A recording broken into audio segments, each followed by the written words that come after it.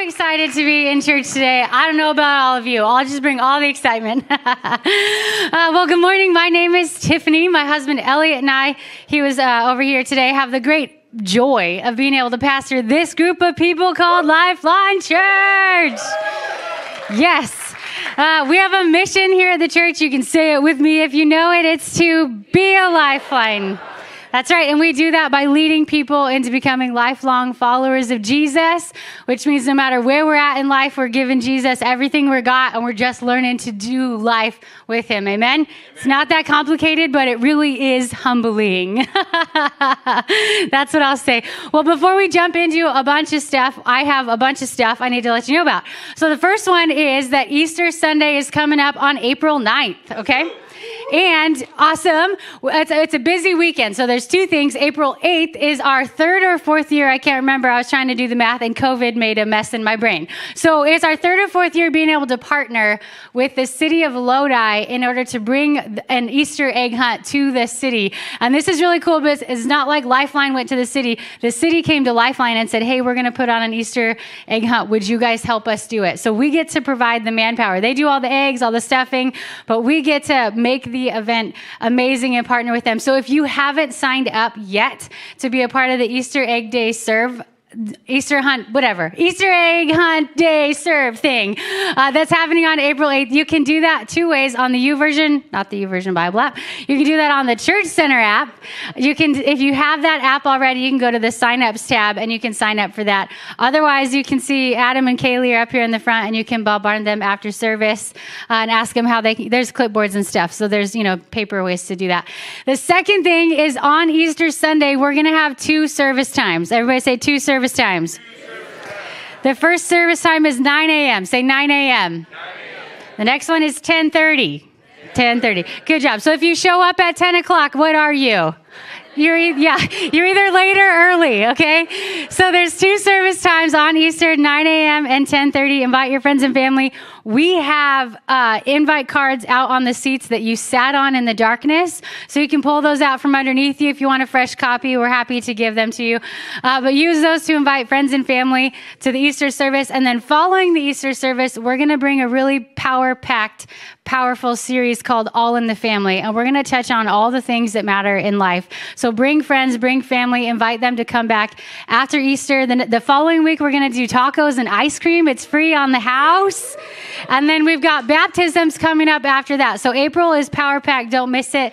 If you've recently given your life to the Lord or you're dancing around the fence of church and next steps, baptism is one of the first next steps. And that's simply going public with your faith. It's you go under the water and you realize I've died to my sin. I've died to my old way of life, and I'm coming alive with Jesus. So you can sign up to get baptized same way, clipboards or on the Church Center app. All right. Is that enough information that I fire hosed at you? Awesome. Okay, so we're going to jump into our series. We're in a short series, and it's called Last Words.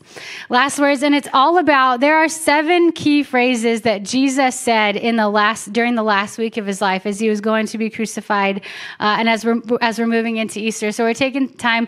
We're not looking at all 7. We're looking at 3. Last week, Pastor Elliot preached a really, really, really moving message on forgive them. And he talked about forgiveness. And so you can go back online and you can find that. And today we're going to talk about a really fun phrase. It's joy-filled and it's hope-filled. And the phrase is, today you will be with me in paradise. And so it's a really cool phrase. But what I love about it is when Jesus said it and why Jesus said it, which is what we're going to get into. So I'm just going to jump into the scripture. It's out of Luke chapter 23, verses 39 through 43 is where we find that Jesus said that. But first, actually, I'm going to pray so that we can prepare our hearts to receive what God wants to do in us. Amen? Father, we thank you so much for who you are. Lord, that you have a message of hope, encouragement, and love for us. There's something you want to drop into our hearts today because you love us and you care for us. Lord, and every day you have something to speak to us because we're your precious children. Lord, it's like when we wake up in the morning, my kids wake up in the morning and they want to come sit on my lap and they just want to snuggle with me and they just want hugs and kisses. Lord, it's crazy, but that's how you are with us. You want us to be in your presence. You want to minister to us. And so would you do that in our hearts this morning? Would you minister to the deepest places where we need you? May we hear from you this morning. In Jesus' name, amen. All right. So Luke 23, 39 through 43. I'm going to set it up a little bit for you because Jesus has already experienced excruciating pain. The Garden of Gethsemane where he has prayed has already happened. They've already come to get him. He's already been tried at night, which was illegal. He's been mocked. He's been ridiculed. He's been beaten. And he's already been hung up on the cross when we pick it up here. Okay, and we'll backtrack and we'll look at the whole story, but we're going to pick it up when he's already hanging on the cross. And it says, what we see here is that Jesus isn't alone when he's hanging on the cross. And when you guys know the story, we know this story, but I want you to see it in new light because Jesus is hanging up on the cross, but there is one on either side of him. So Jesus wasn't crucified alone.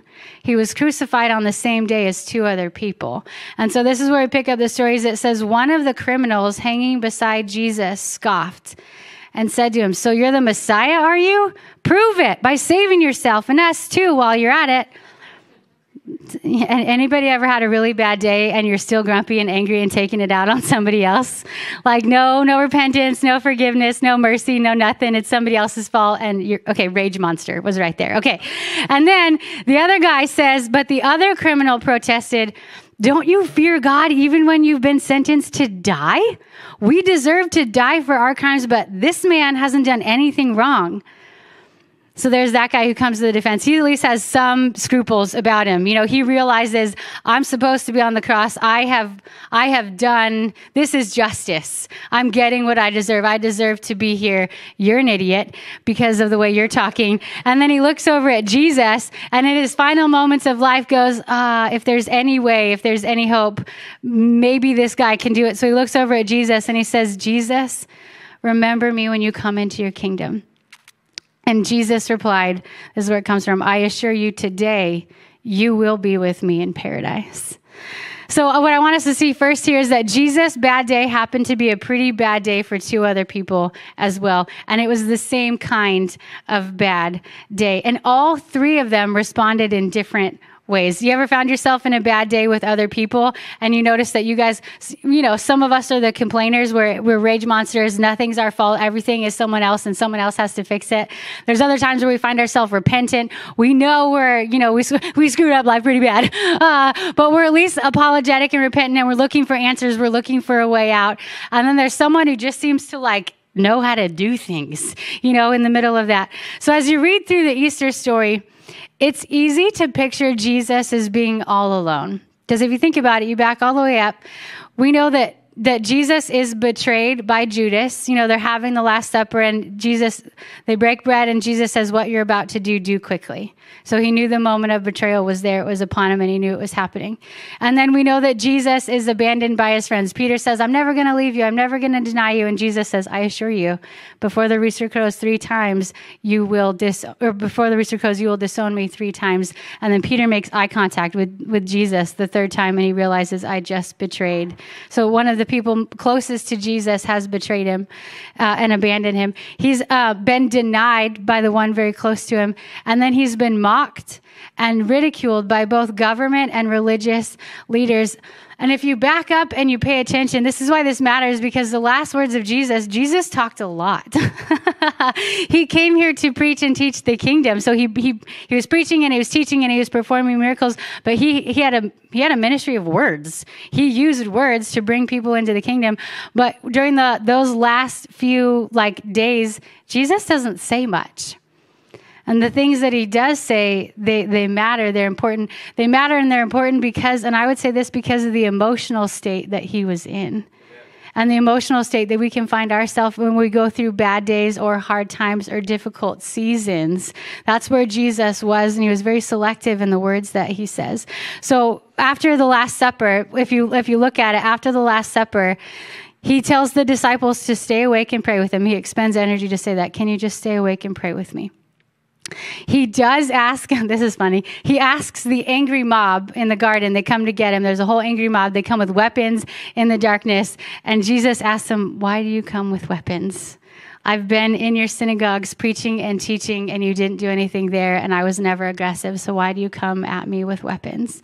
He does tell the disciples, because Peter gets so angry that he slices off that man's ear, and so Jesus says, he looks at his disciples and says, now is not the time to fight back. Put your weapons down. That is not what I have called you to.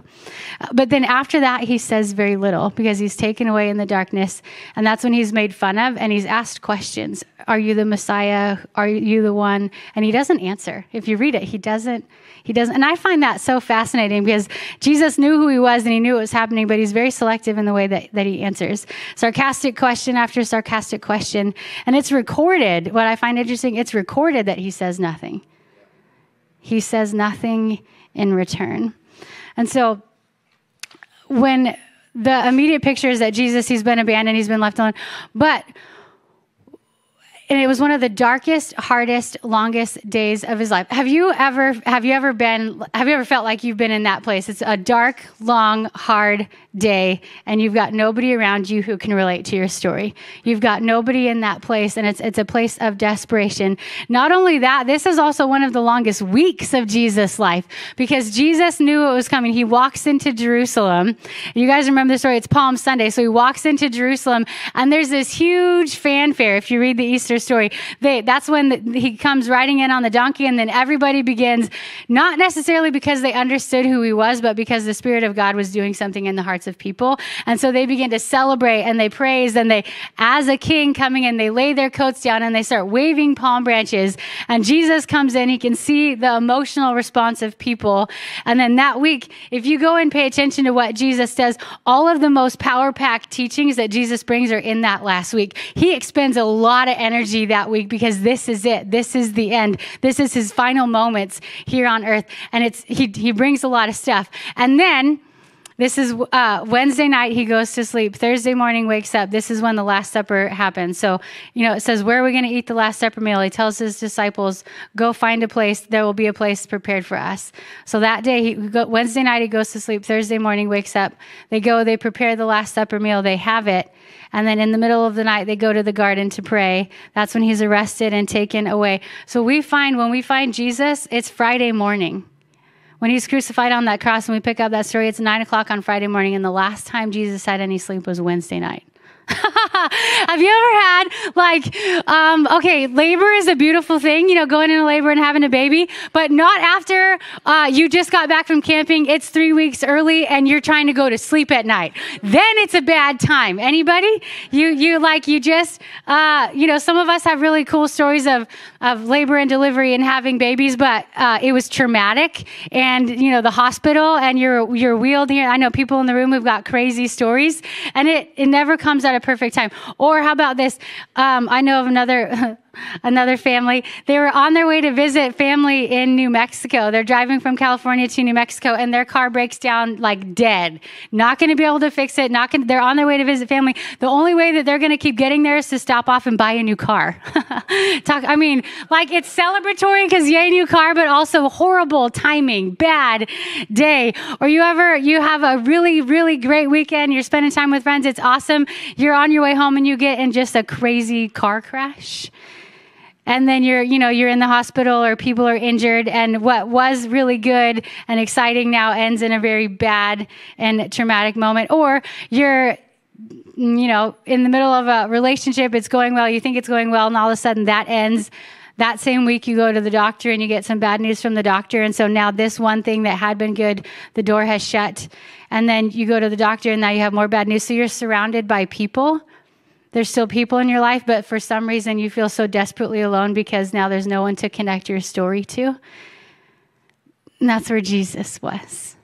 That's where Jesus was on the cross. But I love what happens. So the longest, darkest, hardest day of Jesus' life, and he's alone. But when the story pans back out, remember we have those two guys. This is what we're kind of talking about. The two guys on either side of him. The people who are closest to Jesus aren't there in his darkest time of need. But he isn't alone because there's new people he can relate to in that place in his story. And so he's not looking for his friends to be there. He's looking around for who else can be my friend in this place. He didn't turn his back on his friends. He goes back and he restores them. He redeems them. He finds them. So what happens is he brings new people into his circle through that time of desperation. He enlarges his territory. He enlarges that circle of influence in that darkest time of need. And so that's what I want to say to some of us. Some of us, when we enter into those places, we feel abandoned by our friends. We feel alone. We feel desperate because who we knew and who we want to be there isn't there. And that doesn't mean that we turn our back on them, but who has God provided in that space? Who is where you are now that you can relate to? And I want to say this also because we look at the criminals on the cross. There was the one who was angry and mocking him, and Jesus didn't Jesus didn't say anything to that man. He didn't try and rescue him. He didn't try and reason with him. He didn't try and defend himself. That wasn't the moment that man had made, in essence, that man had made his choices. And Jesus was like, I can't do anything for you. And I love this about the Lord because he can. He is the Redeemer. He's the rescuer. He transforms hearts. But he doesn't make us do anything. And so that man chose anger and he got to hold on to it. But the other man chose repentance, and in that place of repentance, he found relationship. And so the criminal says, Jesus, the one criminal's repentant says, Jesus, remember me when you come into your kingdom. And Jesus answered that man.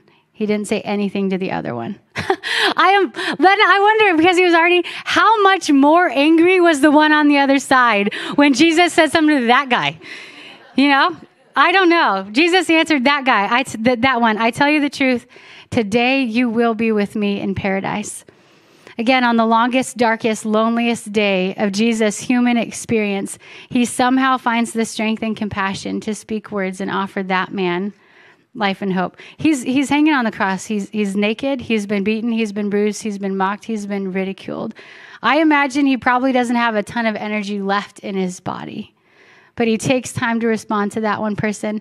And my question is how? Because when we find ourselves in places like that, where it's been the longest, hardest, darkest day or season of our life, and we feel like we're completely tapped, we're completely maxed out, how can we continue to be like Jesus? Because it's part of the Christian walk. Hebrews 12:2, our theme scripture comes from here. It says, keep your eyes on Jesus, who both began and finished this race we're in.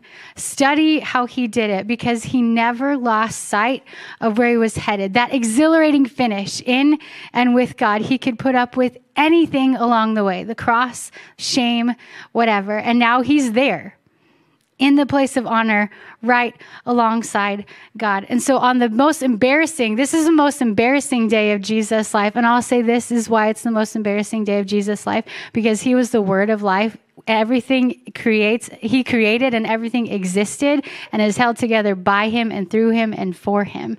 He gave everything for us, and we put him on the cross. And so have you ever felt like you were so vulnerable? You opened up your heart with love and affection, and you gave everything you are to a person or to someone. And then there's that moment of embarrassment and shame where you want to close off everything. And that's where Jesus was. It was a completely embarrassing moment because he's the King of all kings. And he's being crucified by the people that he loves most, and they just don't know it. They just don't get it. They haven't seen it. And so how did he offer hope? And I want to, again, so if you're taking notes, you can fill in the blanks here. I only have 2 of them. And the idea is, how do we offer hope to others when my life seems bad? So when my life seems bad, how can I be someone who still offers hope to other people? And I say that not because we're Christians, and so we have to try really hard to have it all together and to have all the answers and to be amazing, and I'm never supposed to have anything wrong with my life. That's not why. It's because the scripture says, keep your eyes on Jesus, who both began a good work and he finished the race that we're in. Study how he did it. And it's because we're invited into a transforming relationship with the King of all kings. It's not because I have to have it all together, but it's because the Lord wants to transform some things in my life so that I can be like he is. I can do what he does. I can provide hope in that place. I can sit in that place. So the first one is this. Keep your eyes open to see others who are struggling or uncertain. It's simple. Keep your eyes open to see others who are struggling or uncertain. And I want you guys to capture this. The criminal was experiencing the exact same physical pain as Jesus. the exact same physical pain as Jesus. They were in it together. And I'm going to say this, arguably, Jesus' bad day was way worse than either one of those criminals because his physical pain was exacerbated by his emotional and spiritual pain.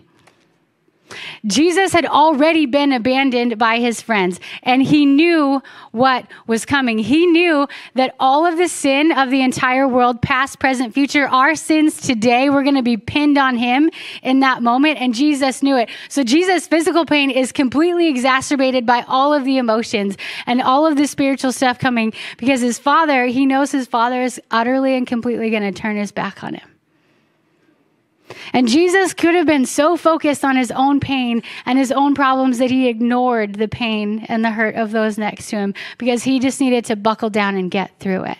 How many of us want to do that? Like we enter into those moments of pain and loneliness and suffering. And so we're just going to close ourselves off and we're just going to get through it. But Jesus says, keep your eyes on me and study how I did it because I'm transforming you and I'm going to help you keep your heart open in the middle of that. And when you keep your heart open, you're going to be transformed and you're going to find hope and healing. And he wants to invite us into that. So he demonstrated sensitivity and he remained available to the needs of other people, even while dealing with his own pain. And so that's my question. How do you do that? How do you keep your eyes open when you're in your own pain? And I'm going to say it, you can see people because you've been there. And you are there. And you can see it in their eyes. You can hear it in their voice. You can sense it in their actions. And here's what I'll say. I believe that the Lord is a very sensitive person. He's not a person, he's a God. But he's a very sensitive God. He's all of the emotions and the sensitivity and the way we relate to people comes from our Father in heaven, the creator of the universe, who created us in his image and in his likeness. And so I think I know my tendency.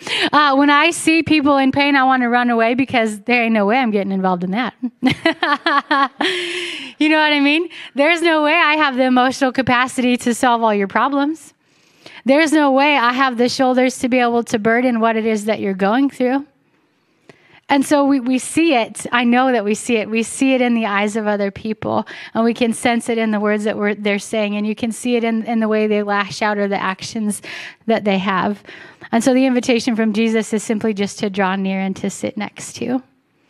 And not to shoulder the burden, but to offer hope as one who has been in that same bad day struggle, who has been in that same place. To offer your emotions in that Scripture says that you cry together, you mourn with those who are mourning. And so maybe you're not actively mourning, but you come into that place of remembrance and you can mourn with them. And so now they're not alone. And maybe you weren't their friend before. If they were to look at their circle of friends, you weren't in it. But now you are. You have entered into that place. And because God is good, he has enlarged your territory and he brings compassion in. And I would say this, you're not alone. We're not Jesus with all the answers. And so sometimes it's hard for us to enter that place because I don't have the answers. And what if they ask me something really deep, like, why is this happening? Does God love me? And I don't know. I mean, yes, I know that God loves you. I'm not unsure of that. I know that, but I'm not sure why that's happening. But you know what I can do is I can sit with you in the middle of it. And I would say this, because you're providing hope and assurance for other people, but you can even provide hope and assurance for your own self in those places, which I can tell you confidently that Jesus did first. When Jesus went to the cross, as he looked at the cross, he knew it was coming, and he looked at the wave of loss that was coming over him. He had to speak to himself. You guys know that Jesus had to speak to himself to get himself through that. He had to look beyond that immediate moment to what was coming after. And he encouraged himself. We sang that song, "Open the grave, I'm coming out." And then he says, I'm going to live again. So that's what Jesus was declaring, that. Open the grave, I'm coming out. I'm going to live again. And what happens in our own life is we're not dead, but we die. Parts of us get buried because life gets hard. And struggles happen. And so we bury parts of who we are. And we live in that place and we hope for the future that life is going to be better in heaven. But right now I'm just going to buckle down and it's going to be hard. And Jesus says, open the grave. I'm coming out. I came to give you life, and I came to give you life abundant. he says, come out of the grave. So he spoke to himself. He looked beyond the moment and says, I'm coming out of that grave and I'm bringing hope and healing and rescue for all of you. And you don't know it yet, but it's coming. And so he held on to that. And I'll say this because God didn't just save you for you, he saved you for others. And so when you offer hope and healing and when you sit in that place and you relate in that moment of struggle, you have your eyes open. You don't know what's happening in your own life and you don't know what's happening there. But you know what? I know that my God is going to open up the grave and you're going to come out of it. And because I know that, I'm going to sit here and it's not going to look anything like I think it's going to look, but something spiritually powerful is happening behind the scenes in your heart. And my God is bringing transformation. And that's what Jesus did. Jesus fixed his eyes on the plans that he had made with his Father. And from that place of assurance, he weathered that bad day. I've done this in my own life, and you look through the heroes of the faith, you read Hebrews 11, you can see that every hero of the faith has done this in their own life. I don't know how it's going to turn out. I don't know if it's going to turn in my favor, but I do know that this world is not my home. And I know that God honors the humble. And I know that those who mourn will be comforted because God draws near to the brokenhearted. And I know that there is no place where I can run from his presence. I know that he rewards those who are obedient to his words and fulfill his laws and delight in his laws. I know that he is the Father of lights from whom all good things come. And if I, a human parent, know how to give good gifts to my children, then my Father in heaven certainly knows how to give even better gifts to me. And I know that he is able to make all things abound to those who find themselves in Christ Jesus. And I know that if I remain in him, he will remain in me and nothing will be impossible. I know that I can say to that mountain, be uprooted and thrown into the sea, and it will move and be uprooted and thrown into the sea because he is good and faithful. I'm going to tell you, church, if you guys don't know the words of God, you need to get into the word of God. You need to wrestle and struggle with the promises that don't make sense. You need to get in a community of people. If you're not in a life group, get in a life group. They are up and running. And you can find them in your bulletins. They're still up and running. It's not too late to get in one. Because what happens is when the community of God wrestles with the promises of God, we find strength. We're not created to do this Jesus walk alone. We're created to do it in community with other people. We wrestle together with the promises of God. We wrestle together with the things that we don't understand. And in that place of wrestling together, a hope and assurance and a confidence come over us because he is the creator and he's one God, three persons. And he says, do life in community with other people and I will be present. Where 2 or 3 of you are gathered there, I will be in the midst of you. I will minister to you there. You can get on a Bible reading plan. Also, the YouVersion Bible app. If you get on that, you can find a plan. You can read it with friends, and you can ask each other, like, "What's this mean? I'm having a hard time with this," and sit with the promises of God. I've done that. I have read the scripture, and I said, I don't know how that makes sense. But eventually, over time, the Lord begins to minister to me, and He begins to help me see those things. And it doesn't happen immediately. It happens over time. And so, don't give up. Don't give up. Keep writing down those promises. Keep asking those questions. That's what it means to seek the Lord. That's what it means to seek the Lord. I'm going to seek understanding. I'm going to be okay with the fact that I don't get this.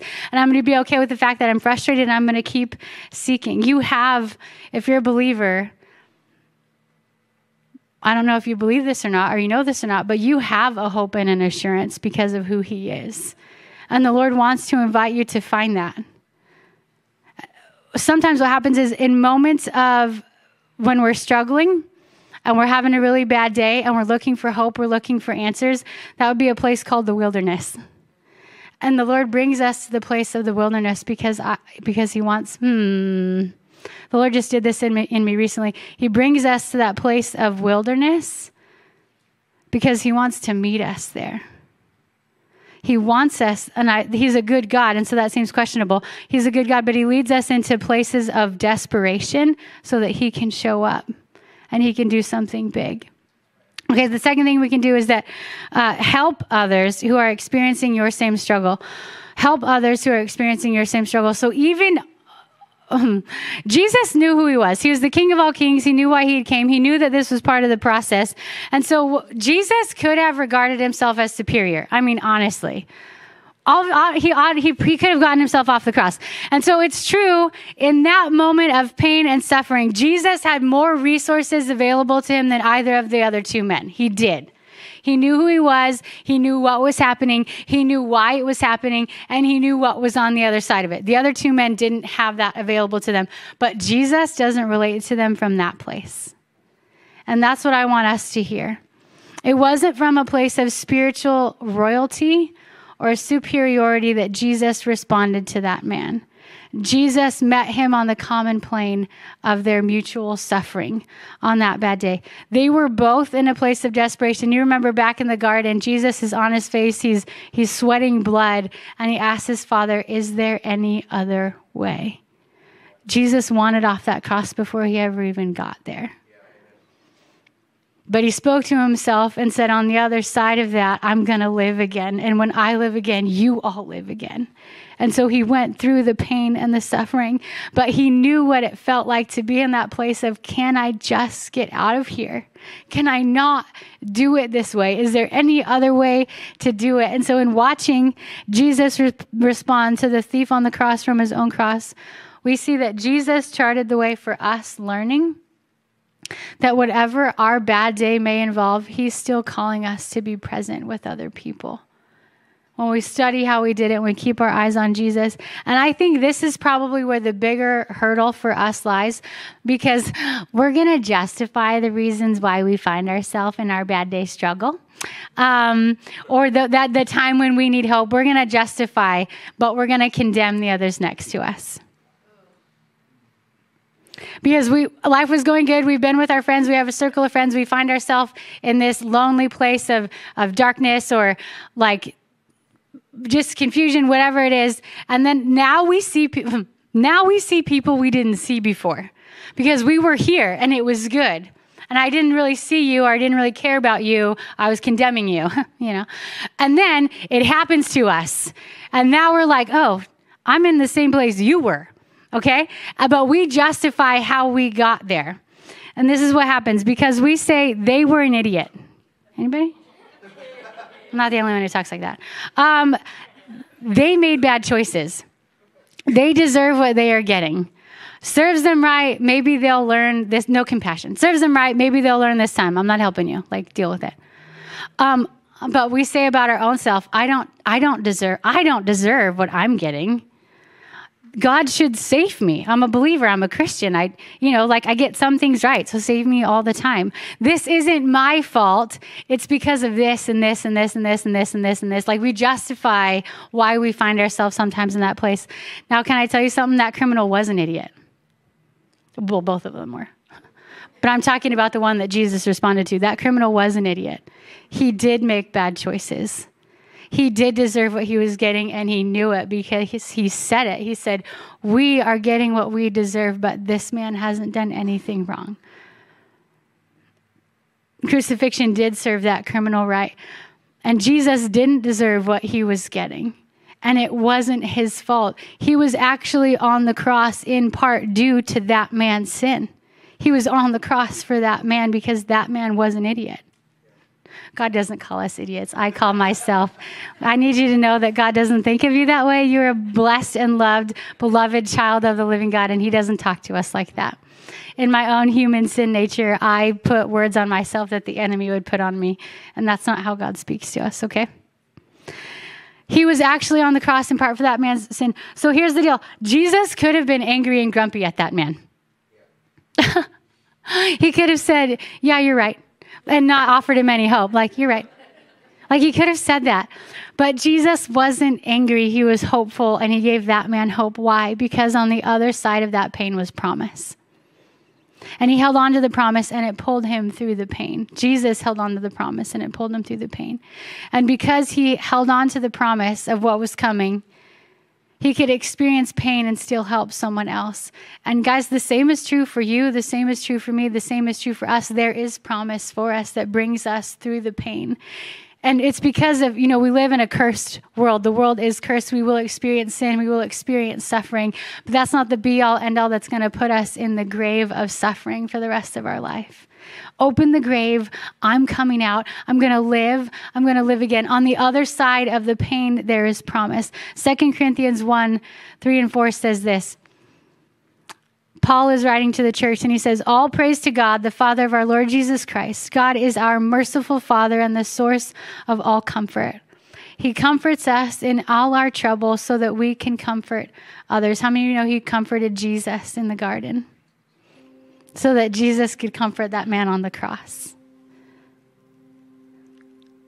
When we are troubled, we will be able to give them the same comfort God has given us, because we are going to be troubled, but God isn't going to leave us alone in our trouble. He's going to comfort us. And from that place of comfort, we're going to be able to turn around and give it to somebody else. And so I'll say this, if you're in a place of struggle, maybe you're not ready yet to give it away to someone else, but there's someone who's been through it who's ready to give you comfort. And then after you've been comforted, you can turn then and give it to someone else.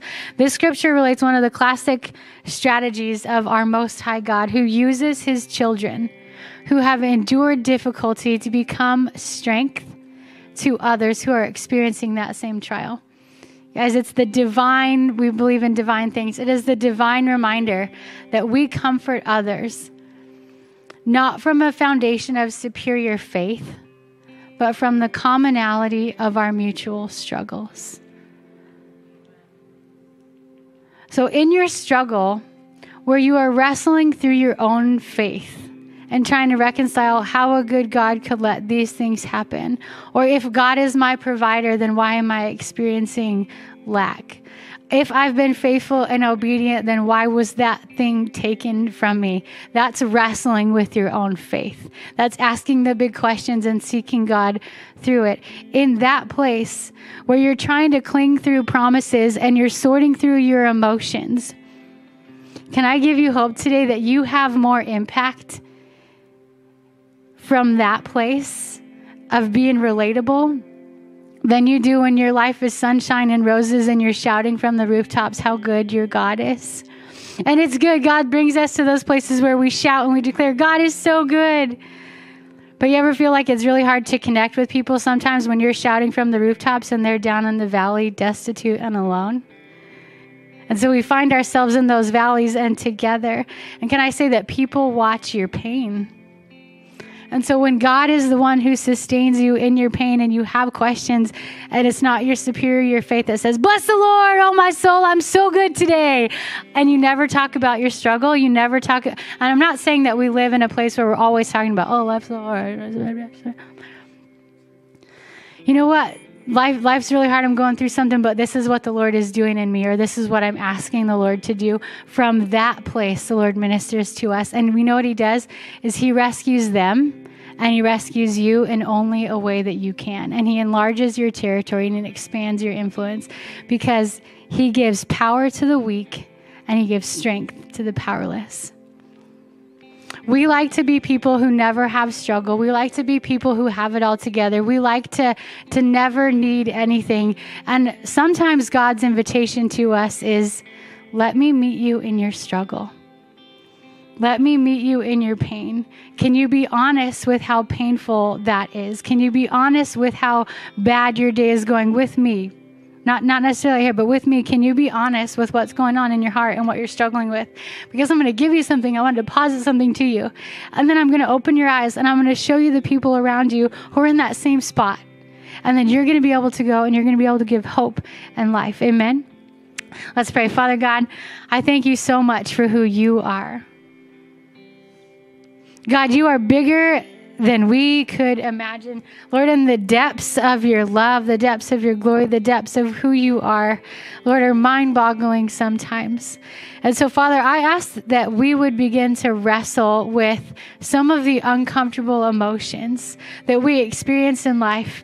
And as we do that, Father, we would find redemption, we would find love, we would find revelation, and we would find understanding. Because you're not just a good God with good feelings and good emotions. You're a good God who meets us even in those places, because those even were created by you. And you know how to redeem, you know how to restore, you know how to fulfill. Lord, for those of us who find ourselves with family members or friends who are in a deep, dark day struggle, In the name of Jesus, I speak your truth, and I speak your light, and I speak your love upon those situations.